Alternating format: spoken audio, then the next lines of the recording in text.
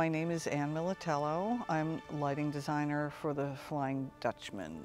Christopher Alden and I worked together in New York many years ago. This production came up for the Canadian Opera. Allen Moyer had designed the set for that stage, which was really great, this nice tilted box that you're going to see. You know, it's no lighting designer's dream to have a ceiling overhead where you can't get any light in. And I thought, you know, I'm going to take you up on this challenge. And I was actually really excited and decided that somewhat of this dream box that we're looking into, that I could do some gestures within that box that were unconventional. I have to use a lot of floor light, which then helps me with the different themes that are happening within this opera that the shadows of the light kind of also help to express. The design of it is very expressionistic, so the lighting is very German expressionism and surrealism with the color that you see later during the wedding party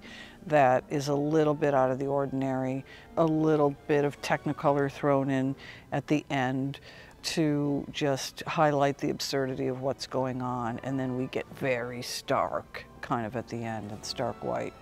So there's kind of a plot line with the lights as it follows the story as well. When we first are introduced to the Dutchman, we just saturate the whole thing in red. He's coming up from this underworld and you're saturated in it, and you're in his world, you're really feeling it. There's nothing to pull you outside of that yet. And it's a good experiment to just kind of be placed into his head. It's a lot of, you know, shadow play that kind of accentuates the mystery. Things are shrouded. The truth isn't always there. There's a lot hidden in the darkness. So that's kind of, the lighting is expressing some of that. There's a lot of shadows. It's not your ordinary lighting scheme, so it does take us on a ride.